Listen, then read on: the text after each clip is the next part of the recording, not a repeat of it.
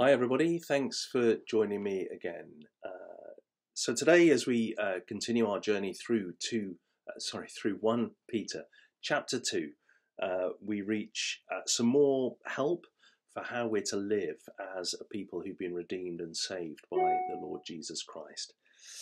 Verse 17, 1 Peter chapter 2 and verse 17 says this: show proper respect to everyone, love the family of believers, fear God, honour the emperor.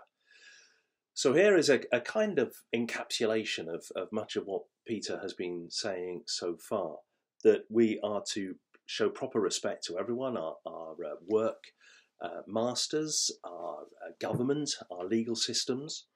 We're to show respect. We're not to fight against, we're not to be antagonistic against, but we're to show respect. Even in disagreement, we can show respect to people, and that, as God's people, God's children, is what we need to do.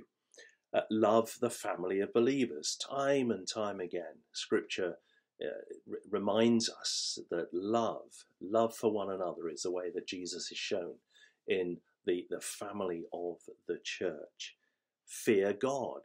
Have the utmost respect and honour for God. Be wary, be frightened even of offending God and turning against him or rebelling against him by our actions and our words, and honour the emperor. Again, showing due reverence and respect to those in authority, secular authority above us.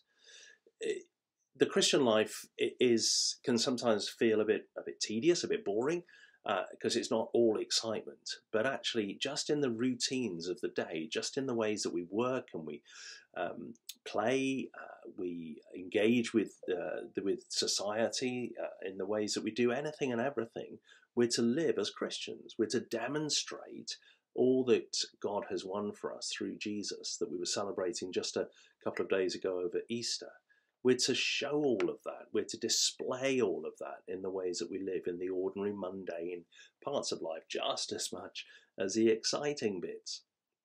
And here in verse 17 are various ways that Peter helps us to do that. So I wonder today, as we reflect on this verse, how might and to whom might we show respect? Where is God calling us to be respectful and to honour the emperor, or to honour the legal structures around us? What opportunities will we have to show our love for the family of believers? And how readily will we fear, respect, honour God? Let's pray.